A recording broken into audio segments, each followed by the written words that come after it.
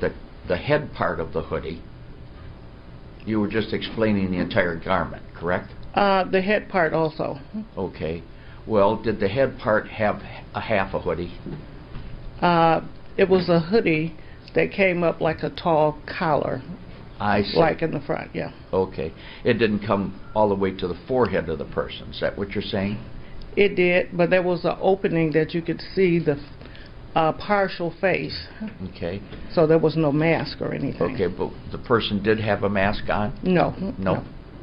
Were their lips and nose fully evident to you? At some time. Okay. Was there an attempt to completely describe their face as you saw the person that evening? No. Okay. And when you detected what you did with regard to the hair, did you see any particular type of hairdo? No. Okay. So at this particular time, you couldn't describe if the person had a fade hair or dreadlocks or curls or in fact was bald, could you? No. Okay.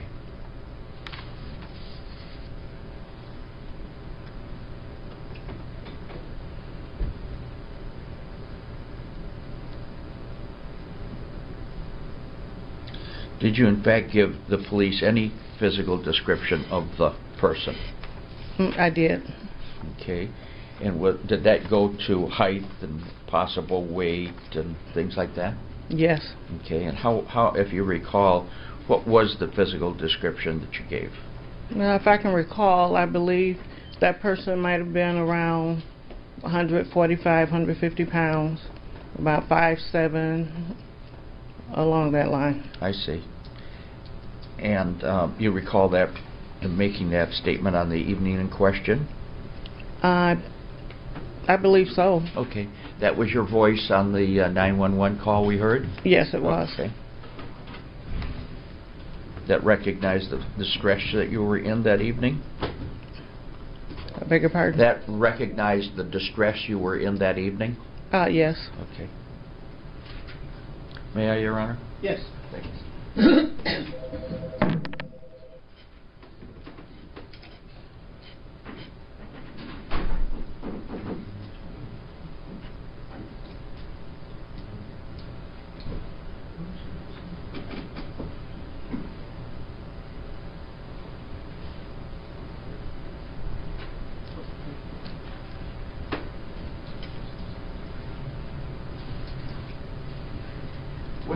Ms. Stewart, with regard to the height of the perpetrator you were dealing with, you said the height of 6 foot, is that correct?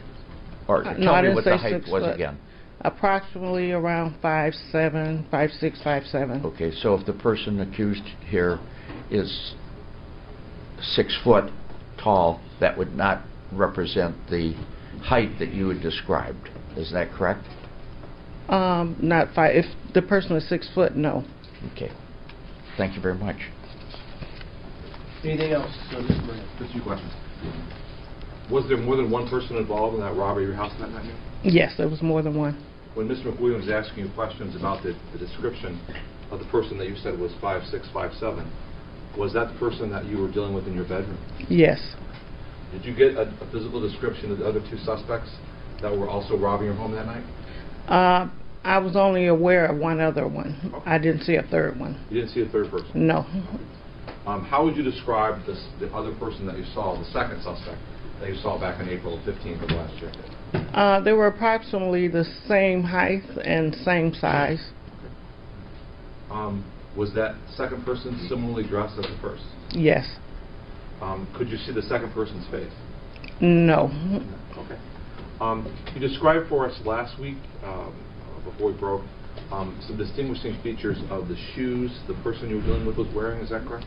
Correct. Can you describe that for me again, please? They were black shoes with a white emblem on the side. At that time, I don't really know designer shoes, so I said Adidas, but as I looked, that symbol was Nike. Okay. I remember you saying it had a swoosh like, or a check mark? Like a curve, like a comma type design. And you told us last week that you thought that was Adidas, correct? Right. And today you're saying you think you may have been mistaken about the manufacturer of that type of gym shoe? Correct. Today, you're thinking it might be more of a Nike, is that correct? That's correct. Did the shoe the person was wearing that you were dealing with, was it black? Yes. And did it have a that check mark or that swoosh that you told me? Yes, it was a white emblem. White emblem. Mhm. Thank you, Ms. Stewart. I don't have any questions. Nothing further, Your Honor. Any questions by the jurors? Ms. Stewart, thank you very much. You may step down, ma'am. You're welcome. You may remain in the courtroom, or you may be dismissed if you'd like, whatever your preference. Mr. Moran, you have another witness. Now, before we proceed with the next witness, I would move to the People's Proposed Exhibit number 124. It is 6 pieces of paper held together by a staple, which are certified as the defendant's guilty plea as it relates to the armed robbery that occurred on April 15, 2015 on Hilldale Street in the city of Detroit. There's a partial transcript containing the factual basis of the defendant's admission of guilt for this particular offense. I move to admit 124. You've seen that transcript, Mr. McWilliams? I have, Your Honor. All right, it will be admitted without objection. Foundation having been laid, correct? Acknowledged. All right. It'll be received, 124.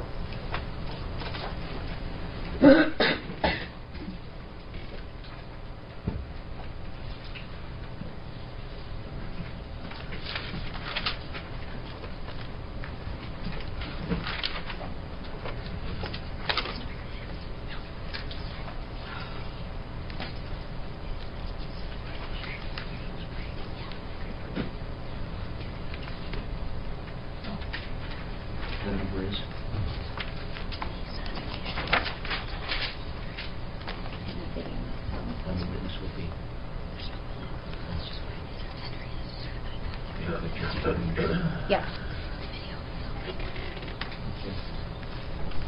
Judge, at this time, the people would move to admit People's Proposed Exhibit number 500. I have shown that to defense counsel. This is a certification from the PNC Bank indicating that the individual Tish, T-I-S-H, Hamilton, H-A-M-I-L-T-O-N, is a record custodian for PNC, that as a record custodian, the responsibilities include identifying and authenticating records for PNC. She attached a video to the certification, and that this video was made at or near the time of the occurrence, and that it's kept in the regular course of business. I'd move to admit both the certification and the video. The certification is exhibit number 500, and the video is exhibit number 134 as a certified business record. Mr. McWilliams? Your Honor, I understand that there is a disc and it's going to be shown or at least made available for viewing of the jury, and I would have no objection to it as a stipulation so that the person does not have to come from some distant place to authenticate what appear to be ultimately some withdrawals. All right. Thank you. And based on the representation that has been made, the requirements under the Michigan Rule of Evidence for self-authenticating documents has in fact been met, and exhibits 501... 500. I'm sorry. 500 and 134 will be received. Thank you, Judge. Permission to publish that video to the jury at this time. Yes, granted. Judge, the people would like permission to play or display a clip of the relevant portion of that video. All right, that's fine. And then if there's something else that Mr. McWilliams would like to show, we'll have him do that. Okay? Thank you. I'm going to direct your attention to the screen.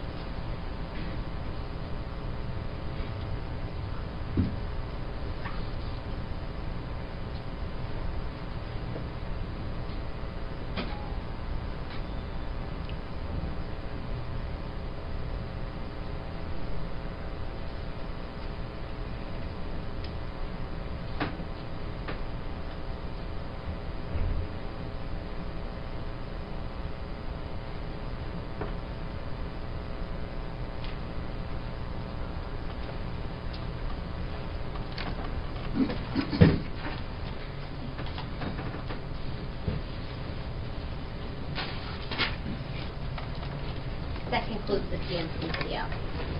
All right.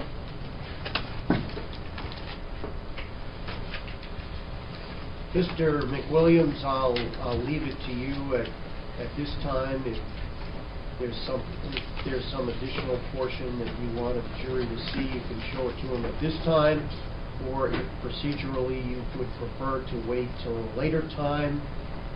If you choose, I'll leave that to you. How's that? Thank you very much, Your Honor. That's assuming that there was or is some other portion of it, and I'll tell the court I'm not aware of any. Okay, that's fine. Thank you.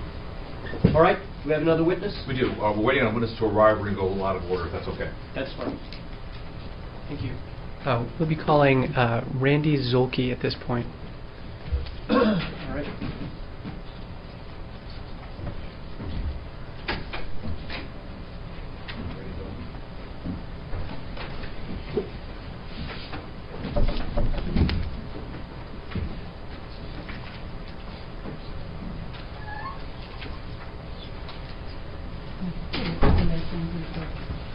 Randy Zolke, R-A-N-D-Y, Okay.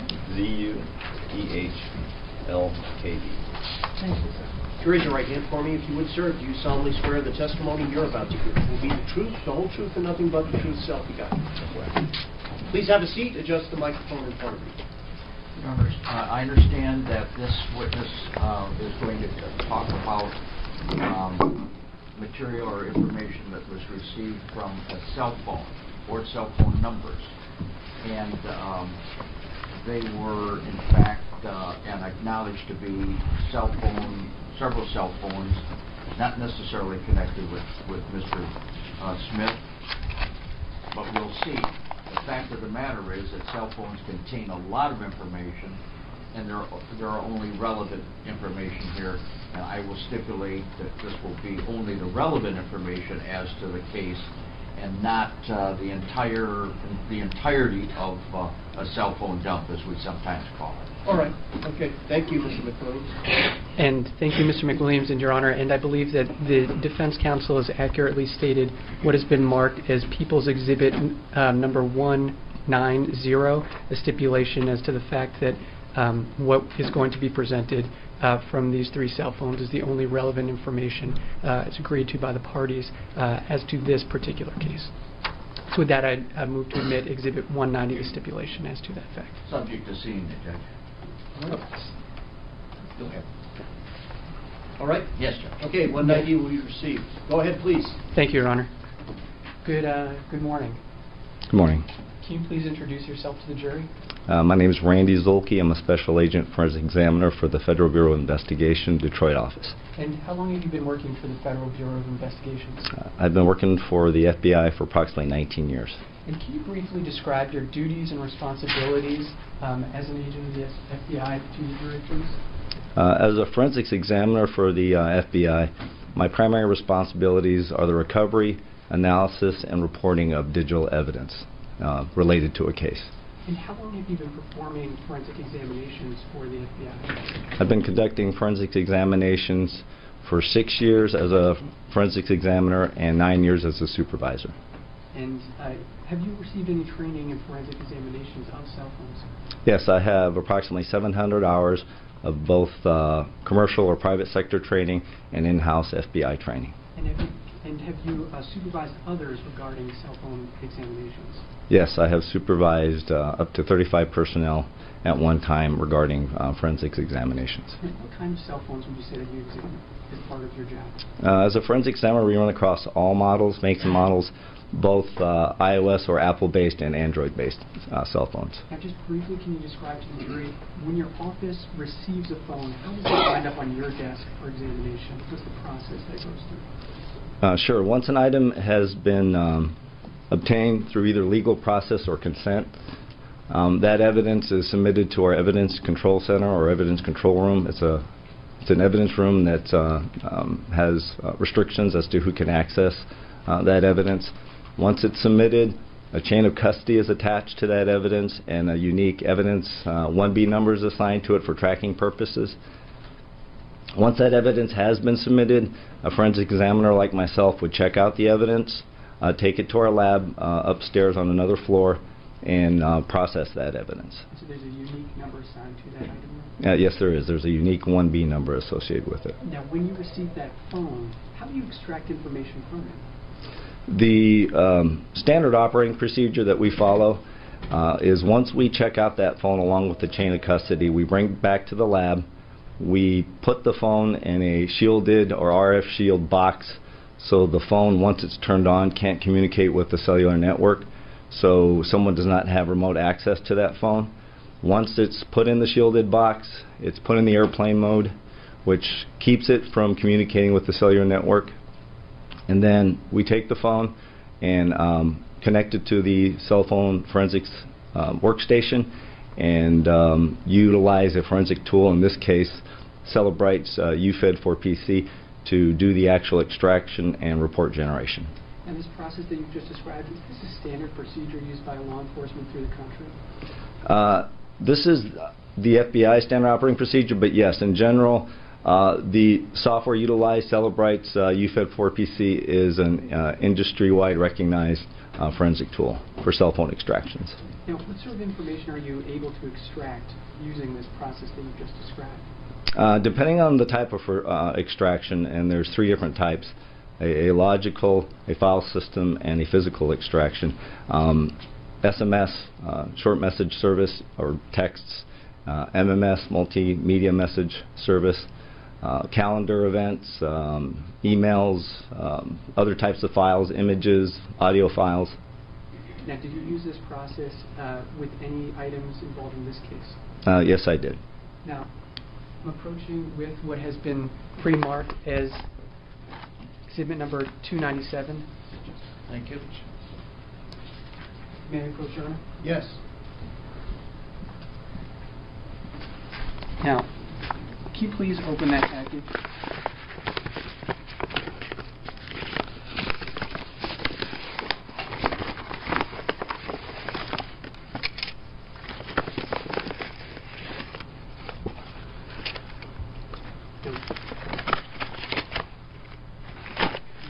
it that I just put in your hands?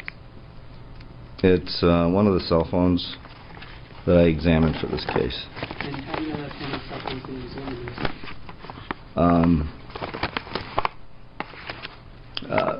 The evidence tracking that I talked about, it's assigned a unique 1B number. In this case, it was 1B18.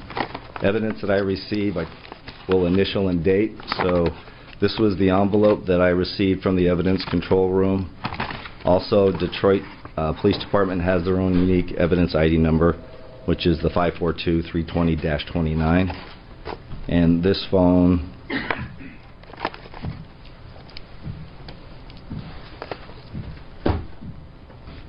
was the phone I conducted an examination on. I move to admit this solely for identification purposes. All right. For identification purposes only. And that is, for the record, exhibit number 297. Now, Mr. Zulke, I'm approaching with what has been marked.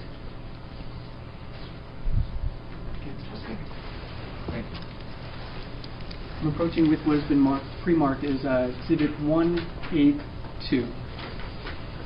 Can you tell me what is that I've just placed into your hands? This is a copy of the forensics report that I did on the phone in question. And how do you know that? I've had a chance to review it, and I initial and dated the item. And that's a fair and accurate copy of the forensics report that was generated through that process that you just described to the jury? Yes, I've had a chance to review this copy alongside with the original report. I move to admit this again solely for identification purposes, Your Honor. All right. It will be received for identification purposes only. That's exhibit 182.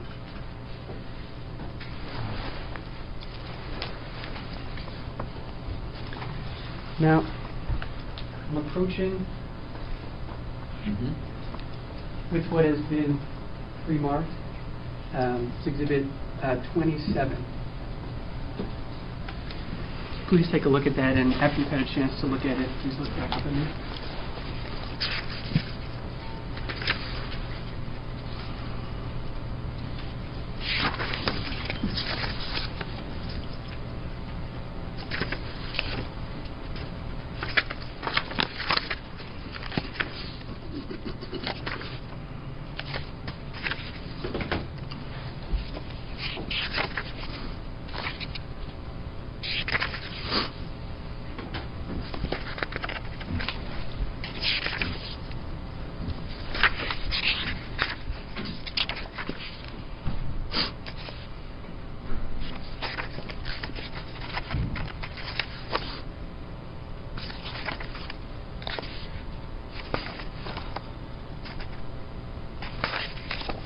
And what is that that I just placed into your hands?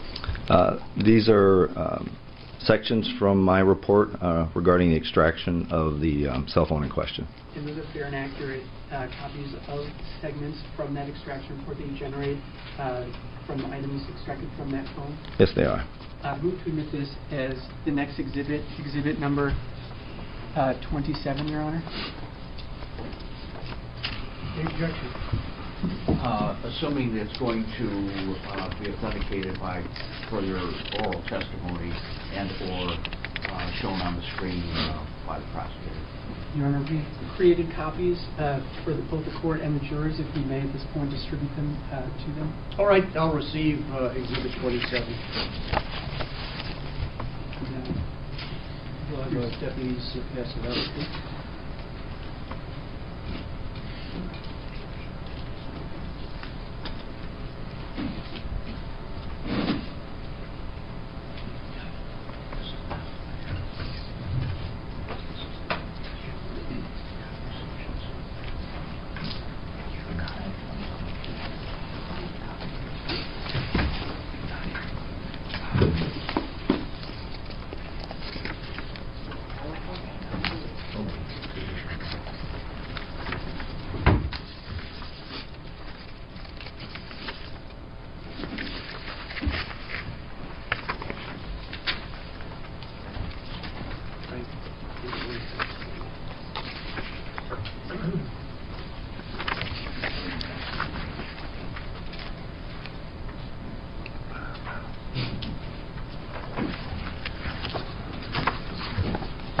May that begin with the defense counsel, Your Honor?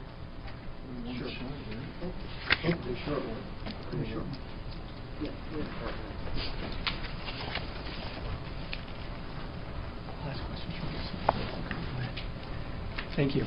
Now, can you please look at the first page of the report?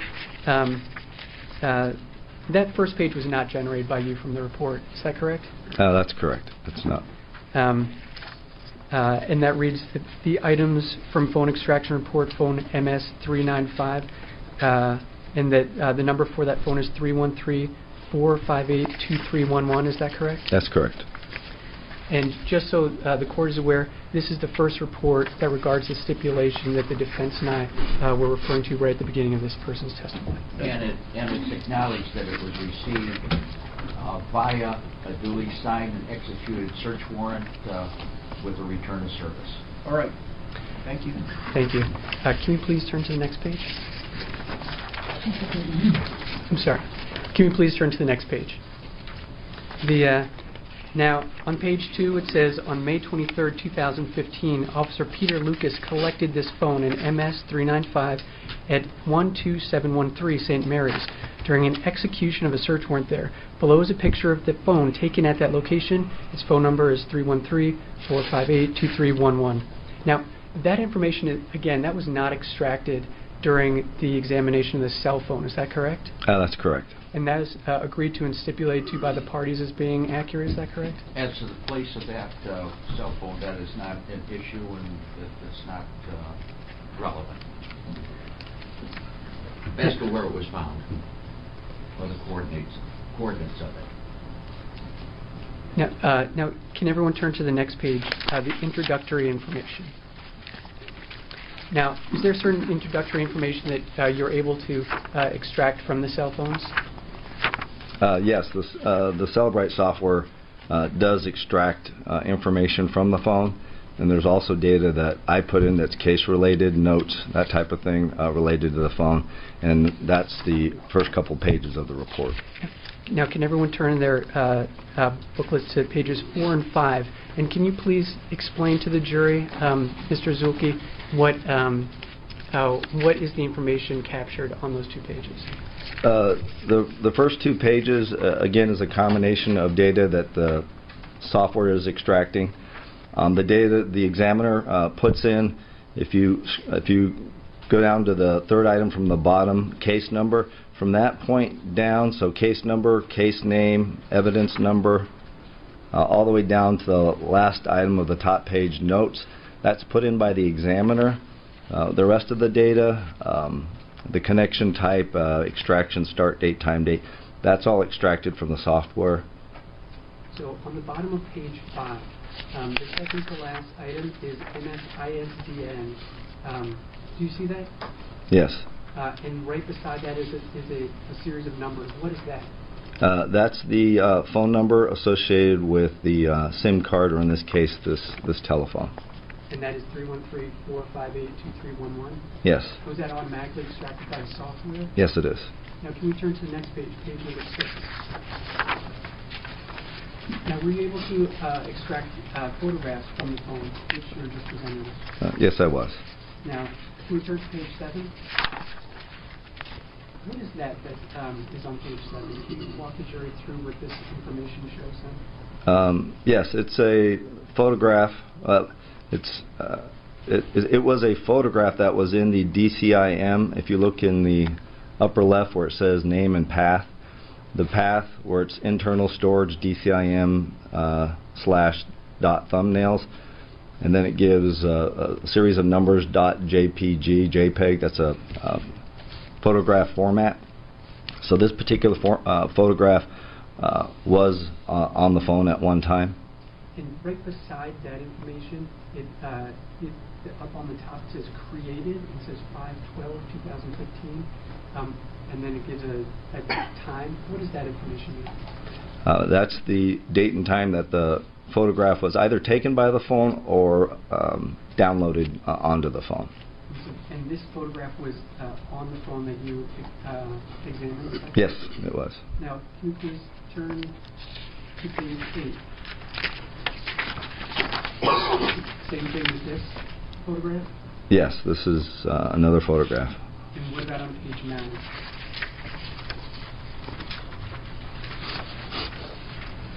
Yes, this is another photograph. And that too is on 512 that was created, is that correct? That's correct. Now on page 10, what about this? Another photograph that was examined. Yes, this is another photograph, same date. On page 11.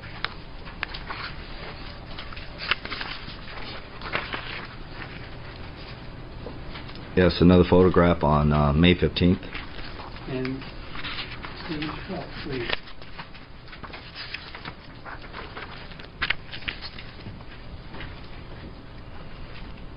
Yes, this one's different from the rest. If you look at the over to the left, the path, this one was stored in the same location in the DCIM folder, but it came from Facebook. So it was a Facebook photograph that was downloaded to the phone.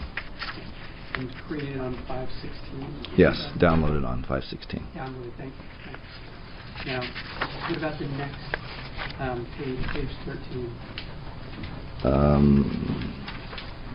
Yes, another photograph on May 19th.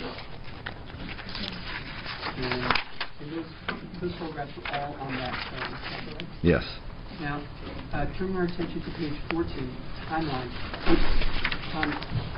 Is there a timeline that you're able to extract from the phone, information regarding the timeline? Yes, the Celebrate software will do some basic analysis, and it'll take time and date stamps of the various items, your texts, your photographs, and it'll chronologically order all those artifacts from the phone, so you as an examiner can look at the items in question in a chronological format. Now, turning the page to page 15, what was the first event recorded on this telephone? This first event on May 8th, if you look at the middle timestamp, the phone was activated from a payment, a $41 payment made on it. And that's what the first line Yes. reflects? Is that correct? Yes. I'm sorry, is that what the first line there reflects? Okay. Now, turning our attention to page 16.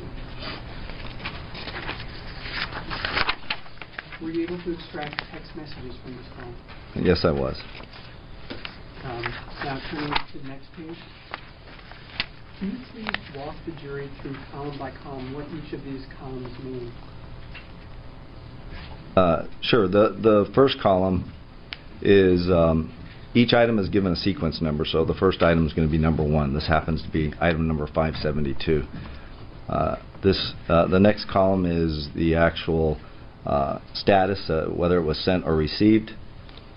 In this case, this item was sent to this number, 313-828-1788. It was sent on May 8th at 9:15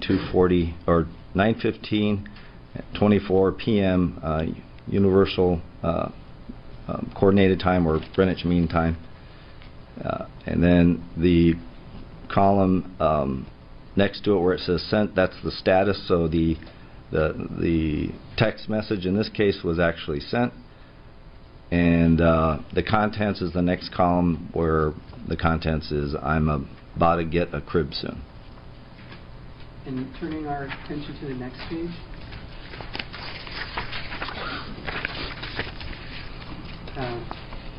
So on 5/10/2015, is it fair to say that a message was sent from that phone saying, "Shit, wanted to see if you wanted to make some money," and then a message was sent back to that phone, "Kevin, where are you?" And then another message sent back to that phone saying, "Yeah, I do have." Yes, that's correct. These are again stored in chronological order, so the most recent is always going to be the top message, in this case message number 528. So item number 530, it was sent, and then 2 text messages received right after that. And maybe I misheard you. The most recent, is at the bottom or the top? The most recent is the top. Oh, okay. Yes. Thank you. Now turning our attention to the next page, page 19.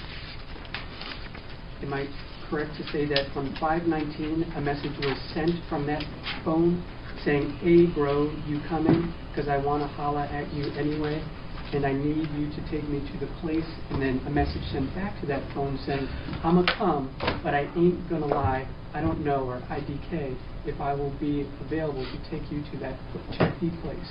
Is that correct? Yes, that's correct. May I take that exhibit back from you, sir? And I believe this has been admitted, exhibit number 27. It has. Now, did you examine any other phones for this case, Mr. Zulke? Yes, I did. Your Honor, I was wondering if I could take one of these cell phones at a time, so that we'll only be talking, I don't have to go back and forth as to what cell phone.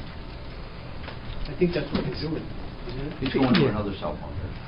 I'm about to go to another cell phone. I leave it in the court's discretion, however you'd like us to proceed.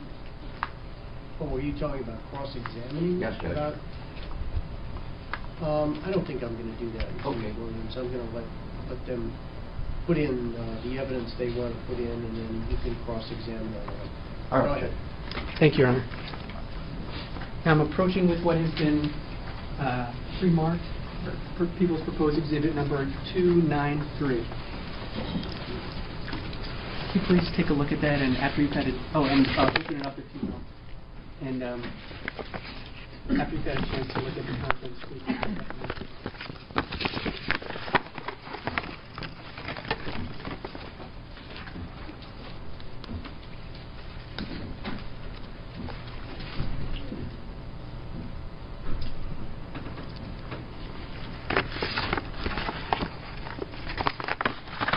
What is that just put into your hands? This is one of the phones that I conducted an examination on. And how do you know that? Again, I've got my initials and date on it, and I identify, it's got two unique evidence item numbers, 1B17 and the Detroit PD 542-320-22. Thank you. Now, I'd move to admit this solely for identification purposes only as exhibit number 293, Your Honor. All right, for the limited purposes of identification only, it will be received. Now, did you perform an extraction report for this phone similar to the one that you did for the other phone, sir? Yes, I did. Now, I'm approaching with what has been Thank you. pre-marked as People's Proposed Exhibit number 183. What is that I just put into your hands?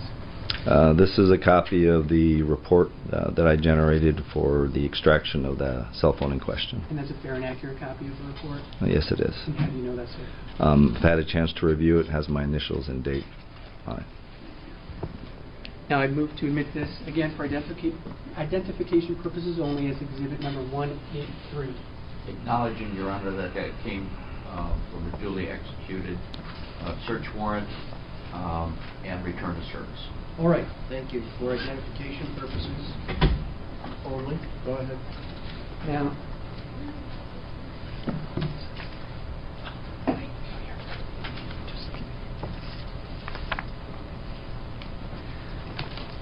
Now, I'm approaching with what has been pre-marked as People's Proposed Exhibit number 180.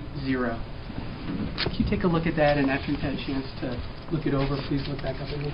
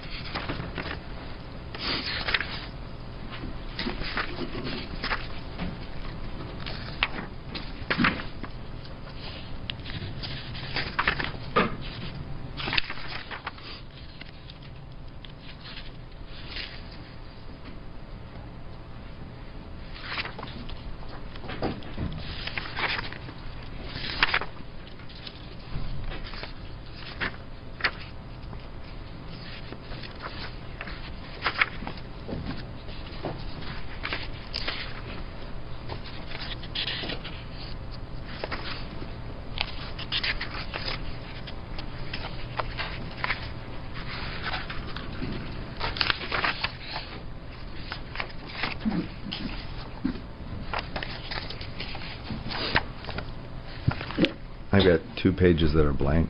Yes. Yes. Is that okay? 13 and 18. Yeah, they're excerpts from the report that I generated. And those are fair and accurate excerpts from that report that's generated from the phone? Yes, they are. I move to admit this as the next exhibit. Acknowledged, Your Honor. All right, it'll be received. Now, may I distribute copies to the jury of that? Yes.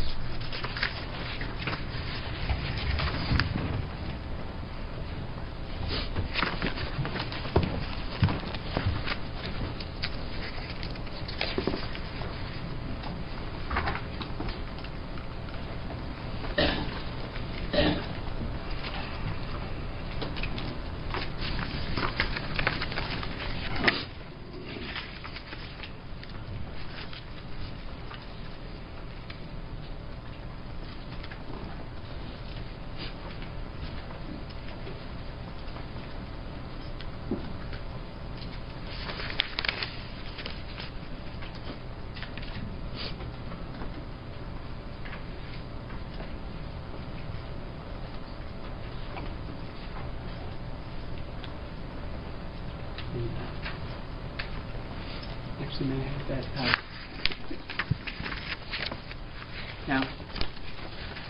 Now, this cover page, this was not generated by the report itself, is it?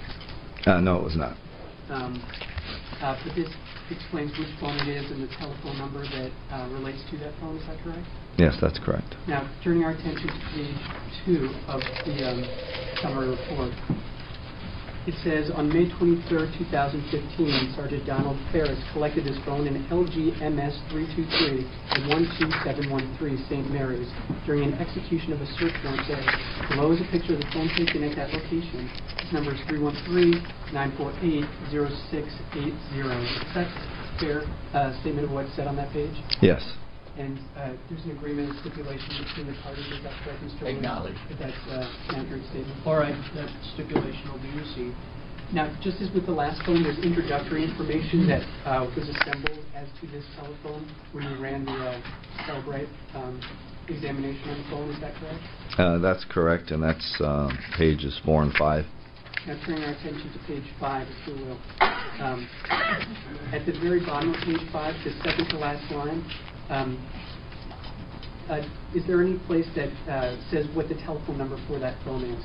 Yes, item number 9, the MSISDN Mobile Station International Subscriber Directory number is what that stands for. I mean, that's the actual phone number.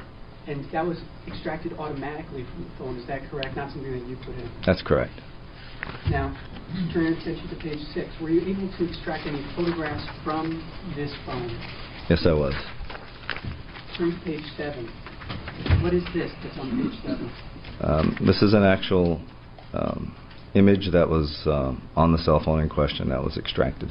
And just so we can be clear, that the image is the bottom part of the page, is that correct? That's correct. And the top part, when you have an image on a phone, is there information that's associated with that image? Yes, the EXIF data gives additional information to the phone, the name of the file, size, time, date, sometimes even the device that may have taken the photo. And so that's what the information up above is? That's correct. So when you open the phone or are looking through photographs, would you see the photograph or would you see the exit data? You would see the photograph. And this is one of the photographs extracted from that phone, is that correct? Yes, it is. Now turning our attention to page 8. Is this another photograph and associated information with that photograph that was extracted from that phone? Yes. And on that image,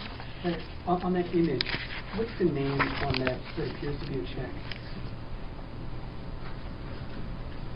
The name is Timothy Russell. Now turning our attention to page 9, are you able to extract, if they exist, contacts from a telephone?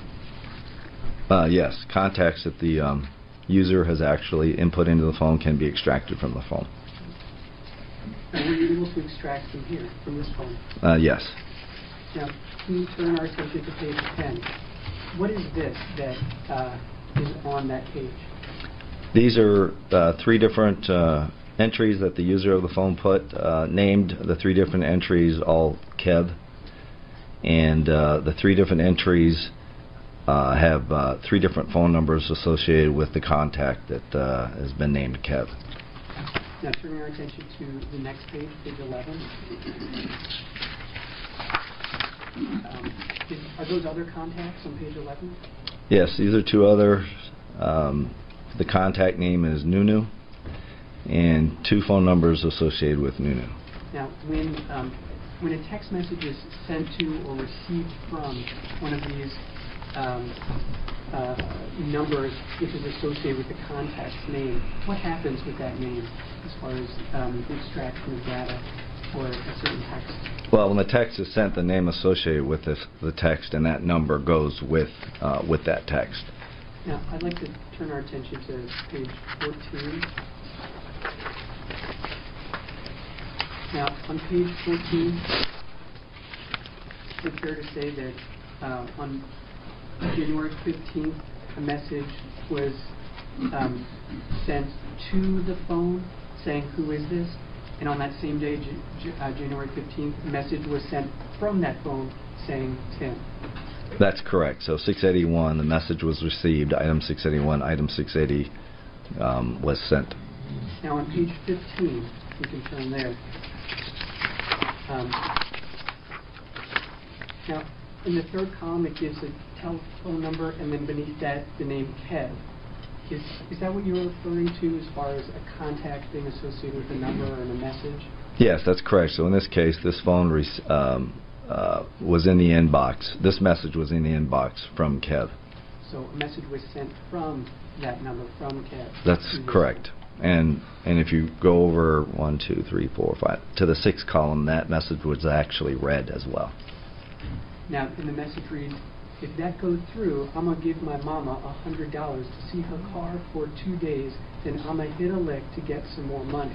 Is that correct? That's correct. And that was sent from the number associated with Kev to this phone on January 16th, 2015. Is that correct? That's correct. Now, turning our attention to the next page, page 16.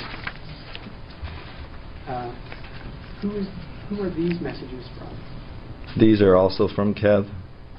And on January 17th, 2015, was a message sent from Kev saying, "Hey bro, she didn't answer, but if I get my mom a car and gotta come get you, we gonna need some gas." And then later on that same day, from Kev, it says, "Dog, pick the phone up." Is that correct? That's correct. Now on the next page, page 17. Now, is this a message from Nunu on January 18th? I was sent to this phone saying, "Call me, bro, it's about money." That's correct. It's in the inbox. Yes. Turning to page 19.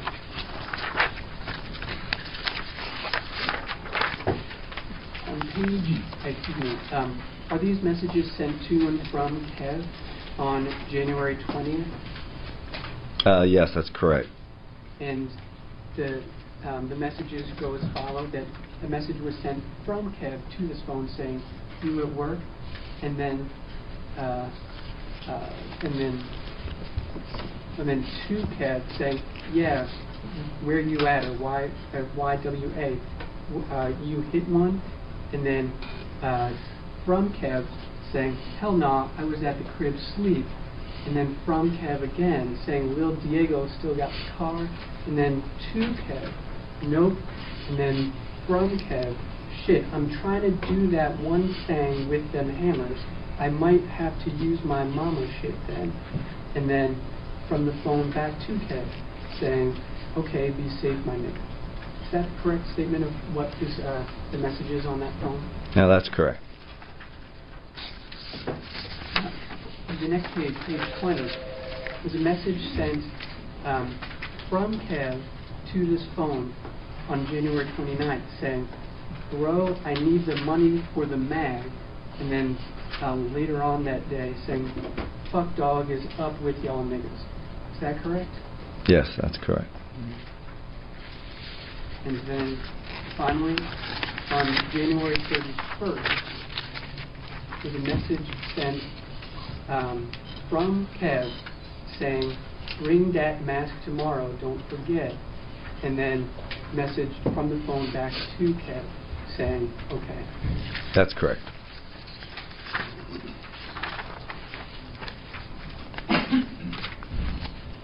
I have nothing further, Your Honor. Thank you.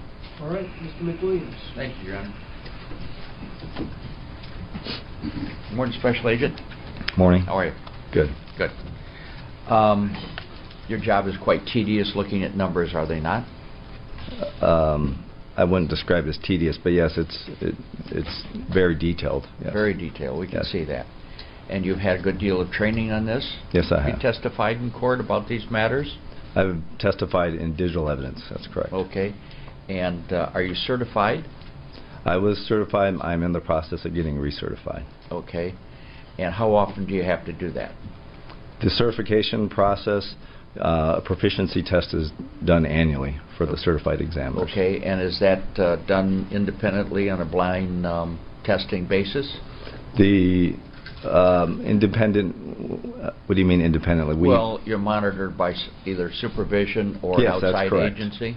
Yes, it's monitored by, it's not an outside agency, it's within the Bureau. Okay. And we've significantly stated your area of expertise, is that correct? That's correct. All right, thank you. Now, how many phones have you described here today? 2 phones. Okay. And you saw phone numbers, did you not? I saw phone numbers, that's correct. Okay, and each phone number had a specific phone number. That's correct. Were you able to extract and tell who the owner of each one of those phones was, or whose name those phones were in?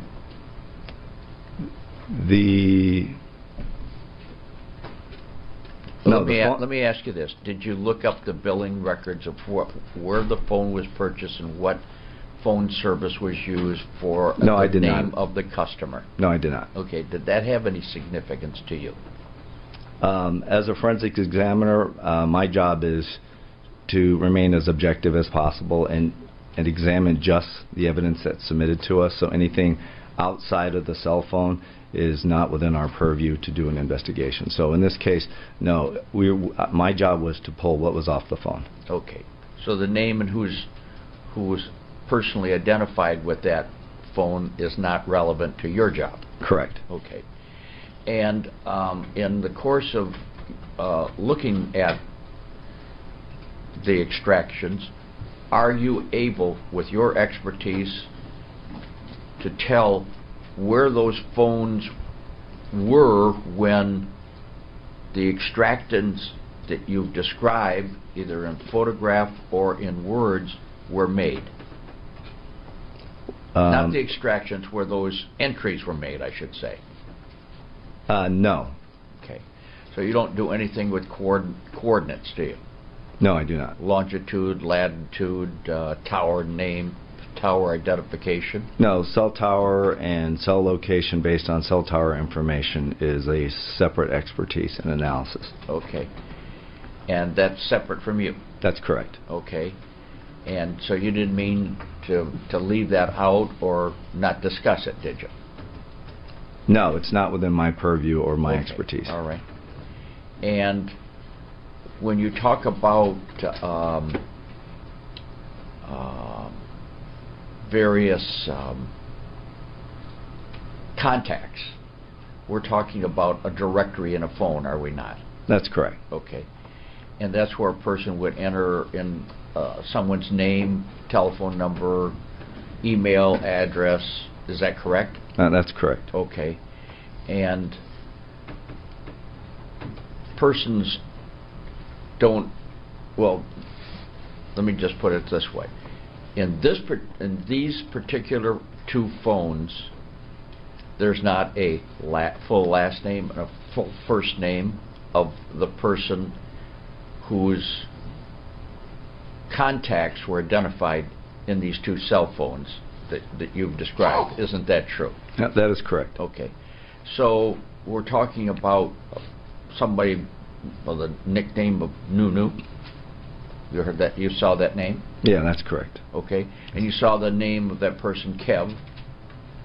That's correct. You don't have any significance to those names, do you? No.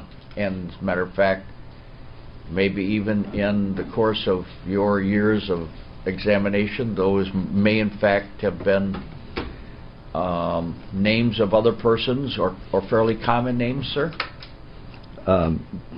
They could be? Yes. Okay, you don't have to remember everything. Yeah. But you don't have any idea the person that they were exchanging or in fact talking about, do you? No, that's correct. Okay. And when you made these examinations, were they under some scientific laboratory that you have, that you operate out of? Yes, our laboratory in the Detroit FBI office is I a see. controlled access laboratory. Okay. And these items that you receive are secured? Yes.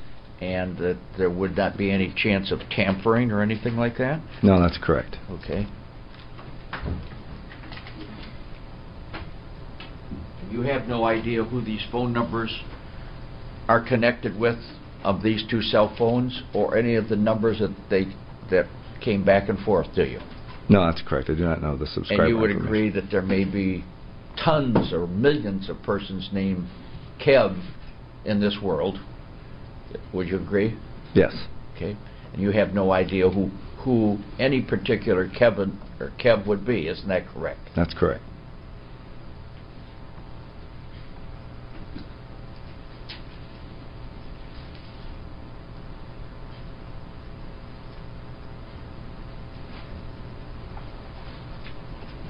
We have an additional moment, Your Honor. Of course. Thank you.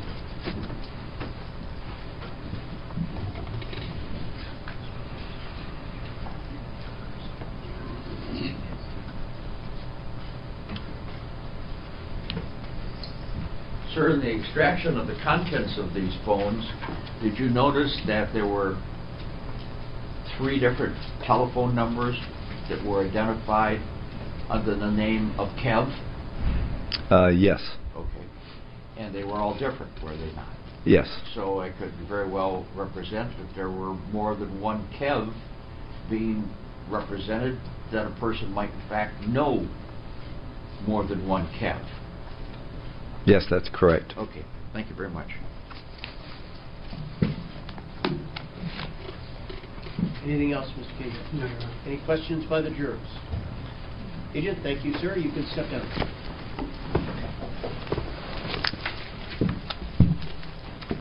Thank you. Oh, thank you. You have another witness? Yes, Your Honor. We've called this time Mike Yauk, Y-A-U-K.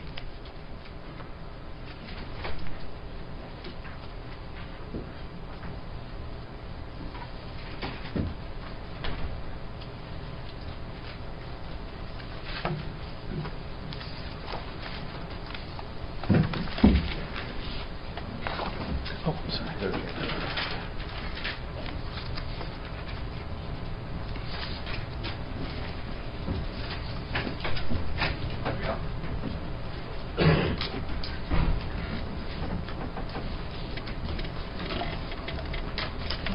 Michael, Y-A-U-K. Correct. Thank you, sir. Would you raise your right hand for me? Do you solemnly swear the testimony you're about to give will be the truth, the whole truth, and nothing but the truth, so help you God? I do. Please have a seat. Adjust the microphone in front of you, please. May I? Please. Great. Good morning. Morning. Can you please introduce yourself to the jury? My name is Michael Yauk. I am a senior forensic examiner for the FBI. And how long have you been working for the FBI? Since about 2010. Could you briefly describe your duties and responsibilities as a specialist with the FBI? Sure. Our particular group, the Computer Analysis Response Team, is responsible for analyzing all kinds of electronic evidence, cell phones, tablets, computers, PDAs. And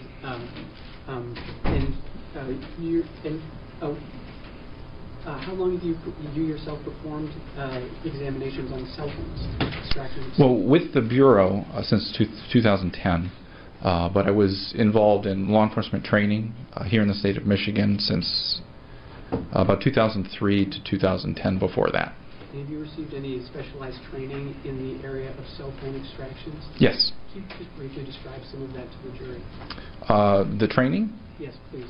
Some of the training is more generalized as to how cell phones work and operate, and some training is more specialized, focusing specifically on types of phones, Android phone versus an iPhone, or the type of software that we actually utilize. And about how often or how much training have you had in this area? A couple hundred hours over And do you 5 years. I'm sorry, I didn't mean to interrupt you. It's just over 5 years. Now, do you supervise others in this area? I supervise our forensic examiner trainees. For the FBI, is that correct? Yes.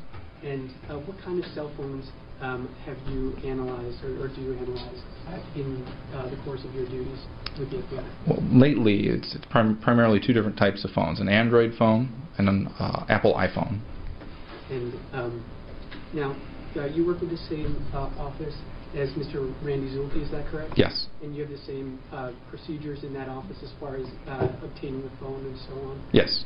And now, are you familiar with this case, or I should say, have you examined any phone with connection to this current case? Yes.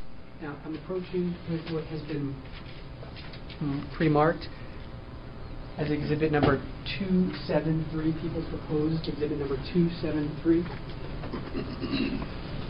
Can you please open up that package, and after you've had a chance to review its contents, please look back up at me.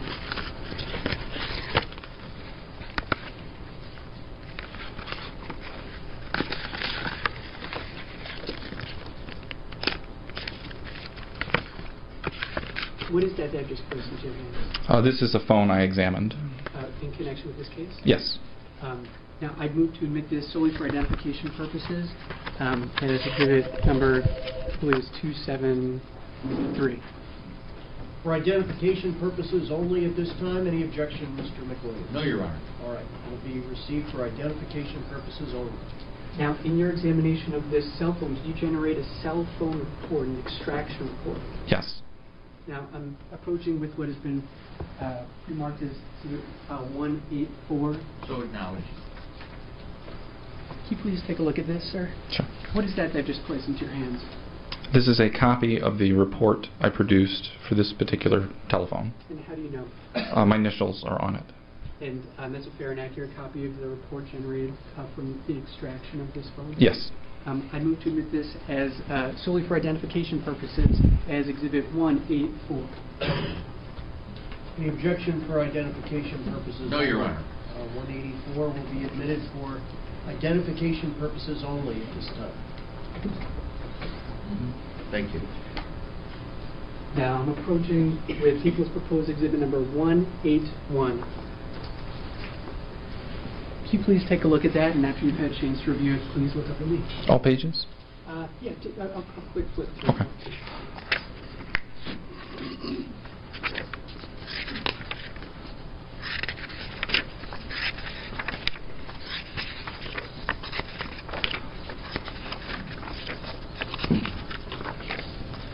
Okay. Now, what is that I just handed to you? It's a number of pages that contain excerpts from the report, the CD. And are those fair and accurate selections from the report that you generate from the phone that you just were placed in your hands? Yes. And how do you know that? My name is on the report on the third page, I believe. I move to admit this as the next exhibit. Exhibit number 181, Your Honor. Your Honor, acknowledging that this extraction came from a cell phone, which was under duly executed search warrant and return of service. All right, I'll receive into evidence proposed exhibit 181. And may I hand out copies to the jury, Your Honor? Yes.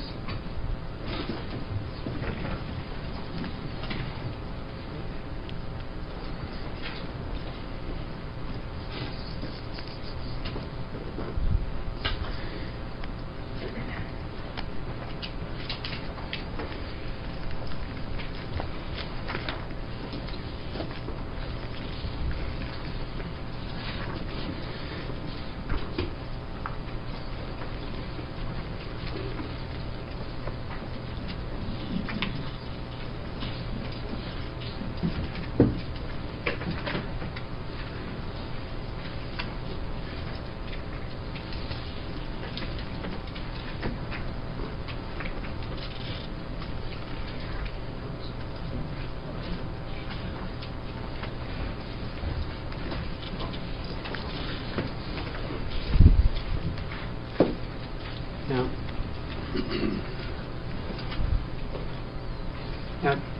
looking at the front page, this is just a cover page, is that correct? Not something that you generated from your extraction from the cell phone, is that correct? Correct. This is just a cover page. Just a cover page. For the phone Z970, and that's the phone that you did examine. That is the model of the phone. Model of the phone. Now turning our attention to the second page in this packet, that says on May 22nd, 2015, Officer DeAndre Penn collected this phone of G970 from Timothy Russell during lawful arrest of Mr. Russell on that date. His number is 313-948-0680. Is that a fair statement of what's on that page? Yes.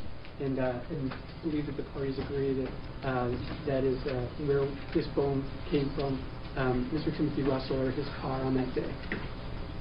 Is that a stipulation? Acknowledged, Your Honor. All right. Subject incident to a lawful arrest. Okay. All right. Now, in your analysis of this phone, were you able to generate any introductory information? We can Yes. turn our attention to page 3 and then page 4. Now, what can you describe what's on page 4 for the jury? Page 4 is a screenshot of the report that was produced and is currently on the CD. This is the introductory page. The information near the top, the case information, case ID, report date, analysis name, and tool name were all input by me. Now, turning our attention to the next page, page 5. Can you describe what information is on that page? This is the phone identification page. Think of this as like a website, and you can click the links on the left-hand side. This is the phone identification section, and this actually identifies what the device's phone number currently is. And was that input by you, or is that extracted from the phone? That's extracted from the phone. Now, turning our attention to the next page, were you able to extract any text messages from this phone that you examined? Yes. We can turn our attention to page 7. Can you walk us through what's on this page?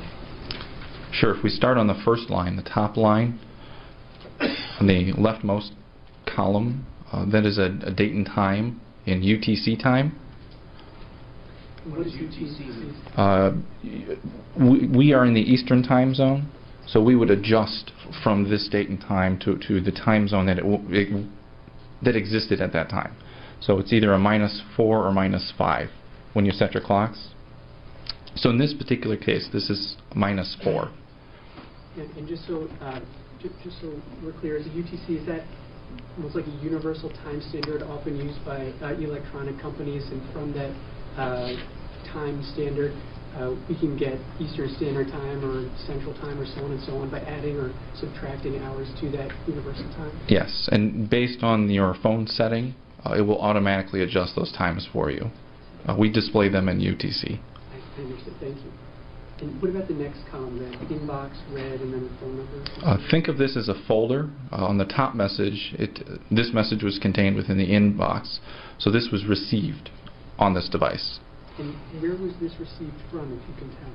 The next column over, there is a phone number, 313-458-2311. And then a couple columns over from that, is that the information that was, or the text that was received from that number, or the message that was sent? Yes, that's the content of that message. And now here it says, which comes first actually? Was it the bottom line or the top line? The top line came first. And does that read, grab the mag and shells, come on bright? Correct. And then a message sent from the phone that you examined says where the shell's at?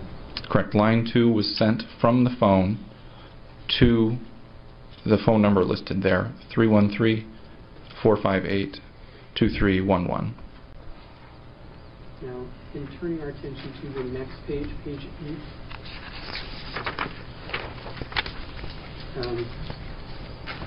Now, were these messages sent and received on May 19th, 2015? Yes. And do the messages, they're all in from another phone, is that correct? They were received from another phone. Correct. And the messages were received from 313-458-2311, is that correct? That's correct. And the messages read, "See if Messia let you see the car, nigga, 'cause I need a ride, and I let my mom go to her job interview at 10:30, then after that, man, what up? Then after that, ready to eat, and then after that, you still got the clothes, I'm spending the night at your house." Is that correct? Yes. And those were all sent from that number, 313-458-2311. Correct. Now, the next page, page 9, were you able to retrieve any messages sent or received from through the Facebook application? Yes. And turning the attention to page 10, do those messages include "Dem 40 bullets still there, shit it's like 4 or 5, and OD's 9 bullets"? Is that correct? Yes. Now, here, this is not sent from a cellular, or this isn't sent in the same way that the previous messages were sent. Is that correct? Correct. And this does not necessarily show you that these were sent from that number or from that same phone number. Is that correct? Right. The second or third column have user identifiers. Those aren't phone numbers. And that's the string numbers there. Yes. And those are not, to your knowledge, associated with the telephone number that were in the last two messages. Is that correct? No.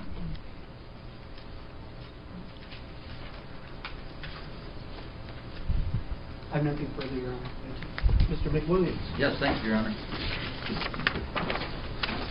And good morning, Special Agent. Morning. Just tell us a little bit more about your qualifications and experience in either testifying or in cases that you've had. Sure. I began in the field in 2003 at a local university. I was responsible for two state-funded grant programs for law enforcement training in digital cybercrime and computer forensics.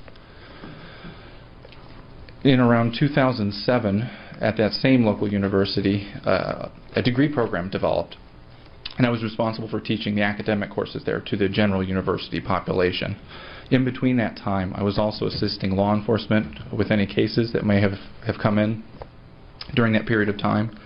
And in 2010, I made the jump to the FBI. Okay, thank you very much. And you've testified in court? Yes. And here in the Eastern District of Michigan federally? Eastern District federally.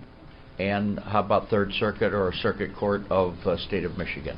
Washtenaw County. Okay, all right.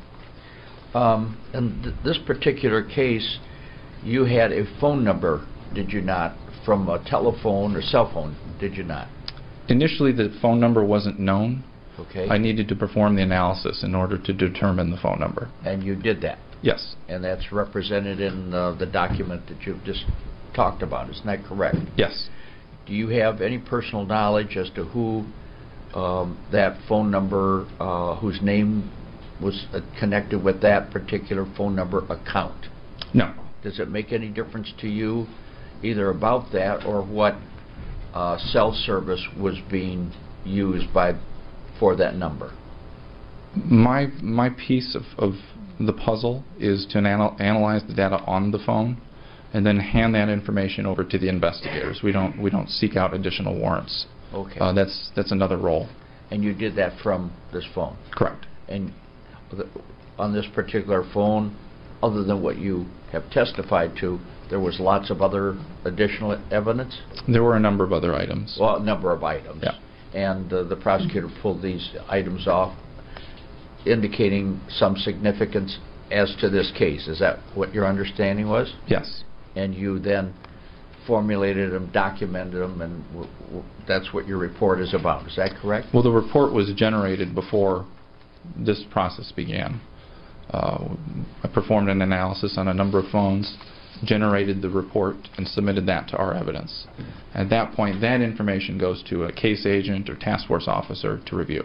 Okay. You have no idea whose phone number actually the person that's connected to receiving or sending messages on that phone. Isn't that true? True. Okay. And so it would probably also be true, would it not, with regard to whose Facebook the testimony that you've just given us about was or is? Can you rephrase? Yes. You gave something with regard to a Facebook message, did you not? Yes. Do you have any idea from whom's Facebook that was? Other than the contact information, no. Okay. Did the content information give you a clue as to who the person was? You're able to enter a name when you sign up for Facebook. Some people use nicknames, some people use real names. From the documentation that you've described here, did you get the name of a person? It's not included in this packet, Okay, no. thank you. The messages that went back and forth, you don't have any idea who either the delivery person or the recipient of those messages were, do you? In this packet, I know which direction the messages were going. Okay, that's understandable because they're either incoming calls or outgoing calls. Is that correct? And the Facebook messages as well. Oh, the Facebook. Okay, Yes. but you can't tell us the identity of a person. No. Okay.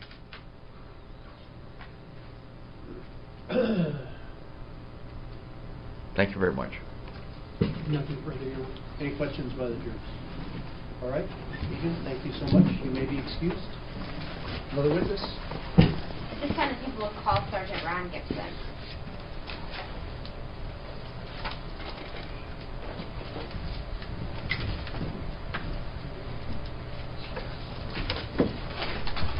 Do you expect this testimony to be lengthy? Potentially, Judge. All right, let's take 10 minutes left right now, ladies and gentlemen, so we don't break it up. We'll be back in 10 minutes. All right, for the jury.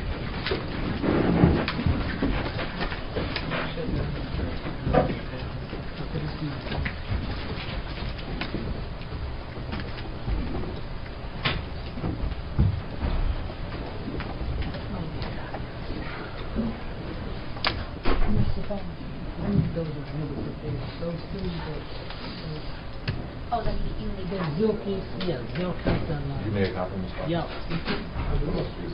Maybe see that.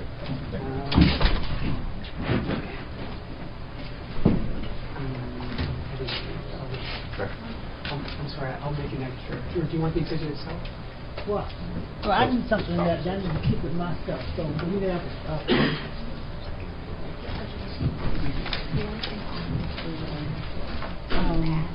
if we got them, I can make them. We're gonna make copies. I can make them.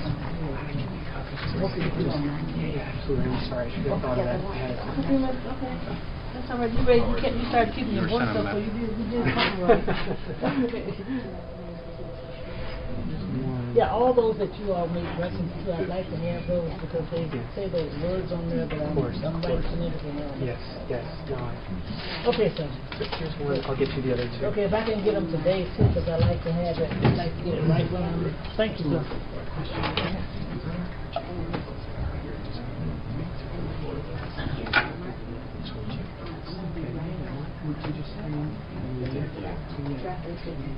Okay, just move it.